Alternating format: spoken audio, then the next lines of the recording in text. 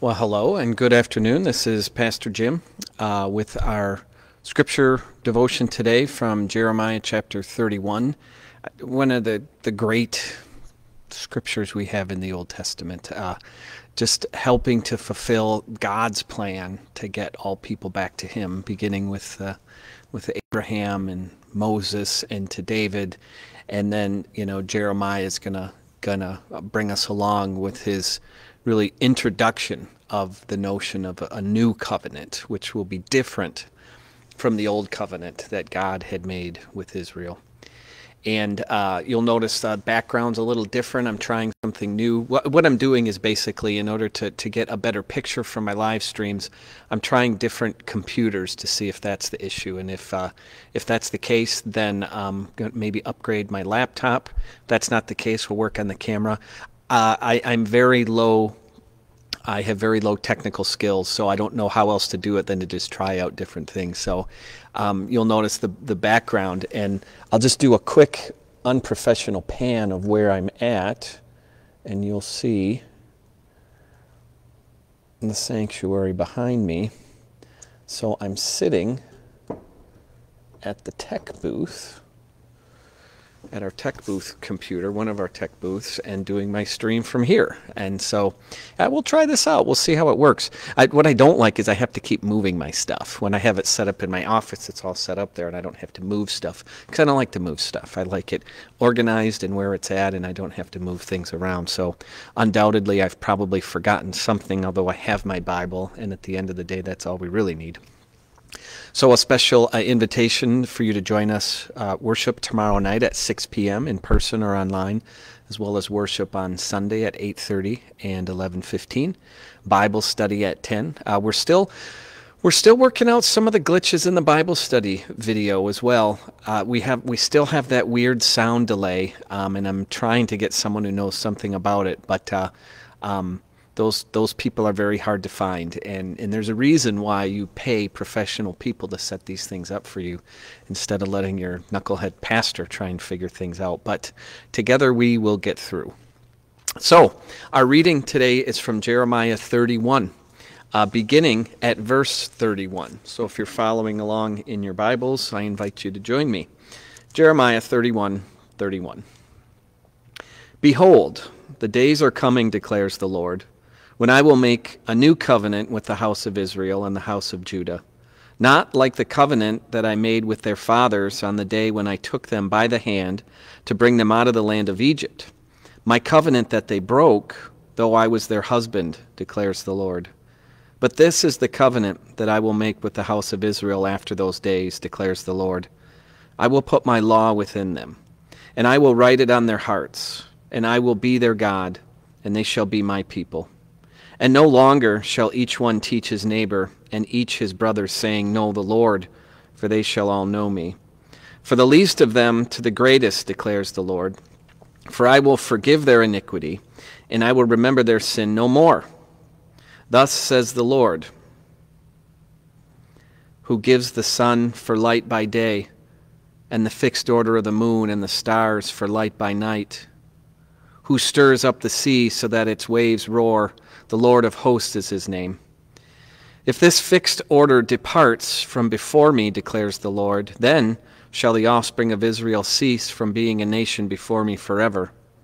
Thus says the Lord, if the heavens above can be measured, and the foundations of the earth below can be explored, then I will cast off all the offspring of Israel for all that they have done, declares the Lord.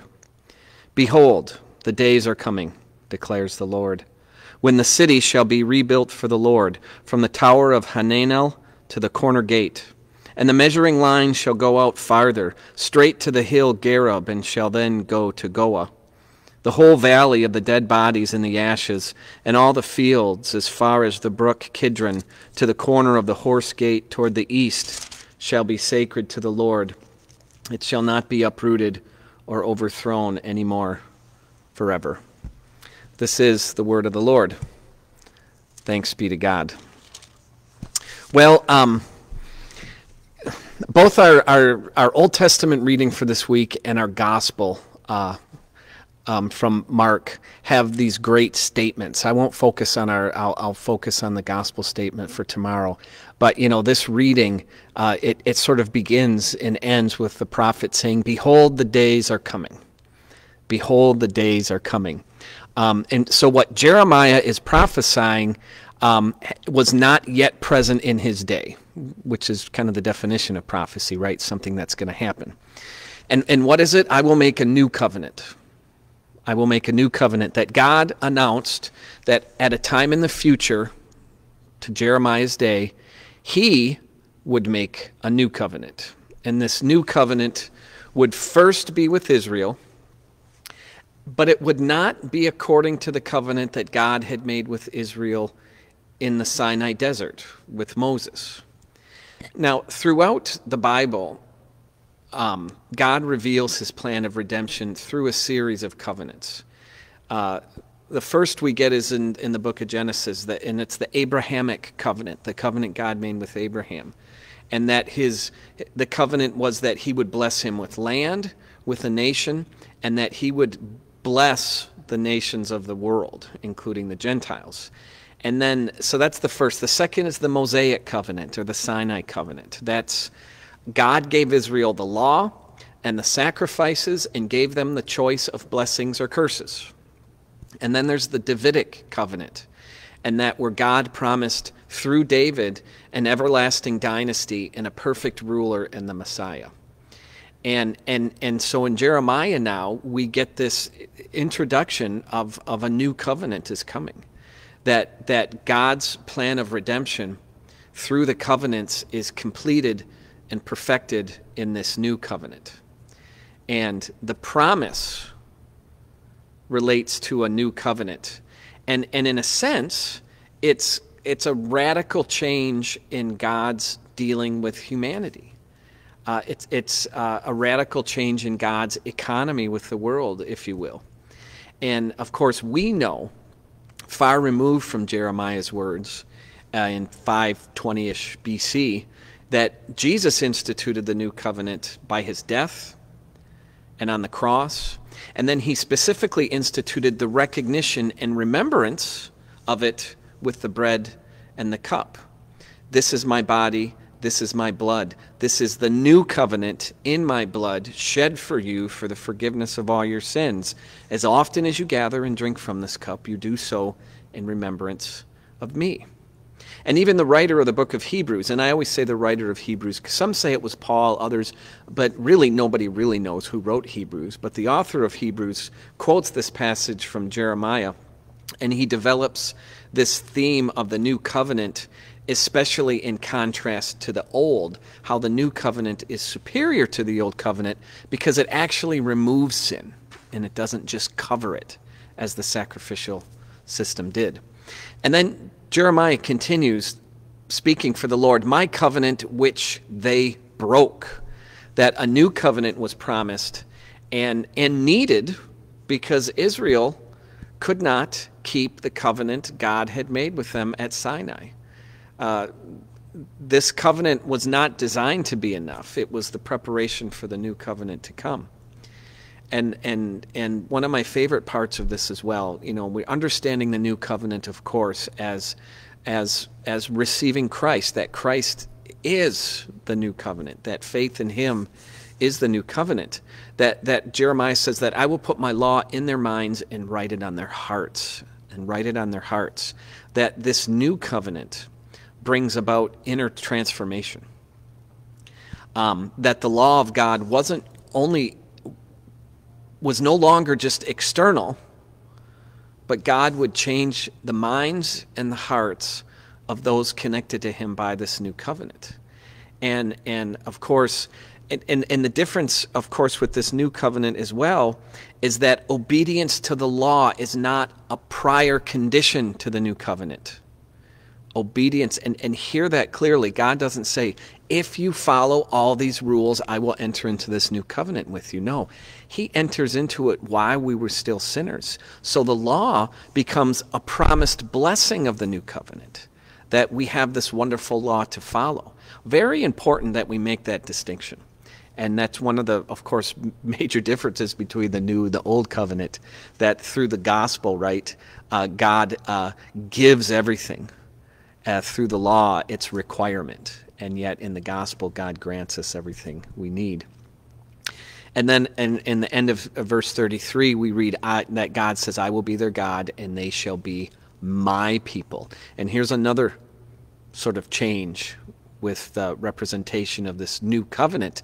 And it's focused on a personal, close relationship with God. And, you know, and it's this personal aspect that is distinctive between the new and the old covenant. That anyone who in faith receives Christ is a member of the Church of God and has a personal relationship with him. That through Christ we all have direct access to God. We don't need to go through a mediator. Every single person is able to, in Christ, approach the throne of God.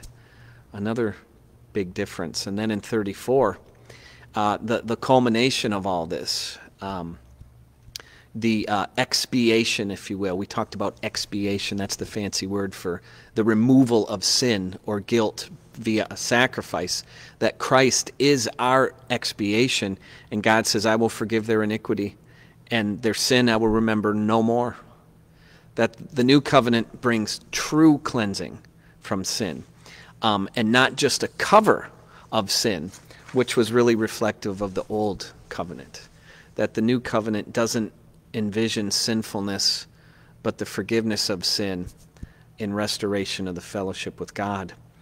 And then in verse 35 on, we hear God using some kind of extraordinary language to make a point, and his point is this: look, I've created the earth, I created the sun, I created the day. No one can measure the heavens. No one can measure the depths of the earth.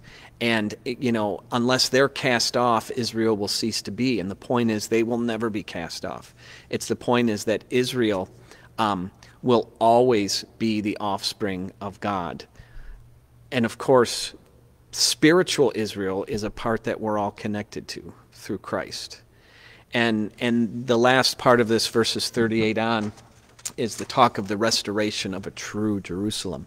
And it's very specific, and this is interesting because people have disagreed over the interpretation of this, that verse 38 we read, Behold, the days are coming, declares the Lord, when the city, Jerusalem, shall be rebuilt for the Lord from the tower of Hananel to the corner gate, and the measuring line shall go out farther, straight to the hill Gareb, and then to Goa, the whole valley of the dead bodies and ashes, and all the fields as far as the brook of Kidron, to the corner of the horse gate toward the east, shall be sacred to the Lord. It shall not be plucked up or overthrown anymore forever. That's awfully specific. That's awfully specific for Jerusalem to be just a spiritual Jerusalem.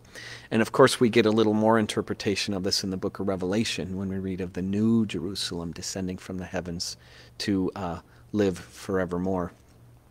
And just this last parting thought I want to share with you, that in part of this new covenant, that God says that I'm going to write my law on your heart.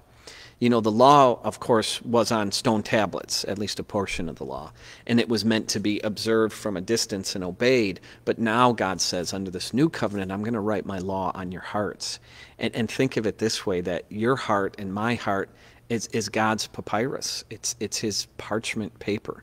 And when we open ourselves up to the possibilities of God, we permit God to write his law upon our hearts. And make no mistake, we have the ability to shut our hearts off, to, in a sense, harden our hearts to the Lord. And yet, what better time than now, when many of us are focusing on issues related to the pandemic, and as things are starting to open, we're seeing a lot of fear in people, which is absolutely understandable. I still, for my own self, you know, we've been under pandemic conditions for, well, a year, a little over a year, if you will, depending on your situation. And, you know, when you do encounter people who are just now getting out, give them a modicum of grace, right? We're all fearful of different things, and the only way, this sounds campy and cheesy, but we are in this together in the sense that we're walking forward. Each of our situations may be different, but just this thought: allow God to write his law upon your heart. Not in order that you can be saved, because Christ has already done that work for you, but so that you and I can be the best disciples that we can be, furthering his kingdom until that day comes and we see the Lord in the air. Amen. Well, the song that I chose for this afternoon is "Alas, and Did My Savior Bleed?" Written by Isaac Watts in the early part of the 17th century, and I think you've heard me say this. Isaac Watts is one of the most prolific hymn writers we have. It was estimated, I read somewhere, that he wrote perhaps over 4,000 hymns. 4,000 hymns! Are you kidding me?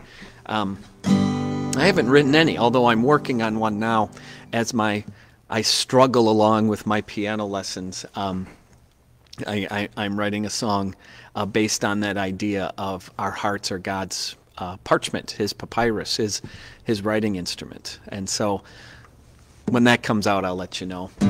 Alas, and did my Savior bleed? Alas, and did my Savior bleed? And did my sovereign die? Would he devote that sacred head for such a one as I? Was it for crimes that I had done he groaned upon the tree?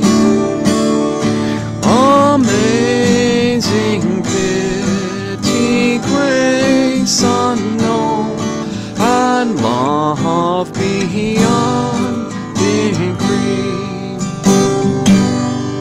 Well might the sun in darkness hide and shut his glories in, when God the mighty Maker died for his own creature's sin.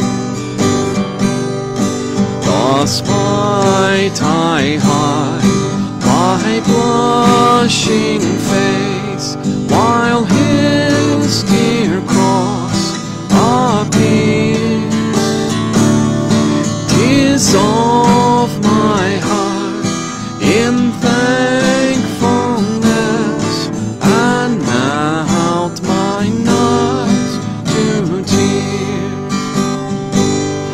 But drops of grief can ne'er repay the debt of love I owe. Dear Lord, I give myself away, 'tis all that I can do. The Lord bless you and keep you. The Lord make his face shine upon you and be gracious unto you. The Lord look upon you with favor and give you peace. Be glad and blessed to have the Lord write upon your heart.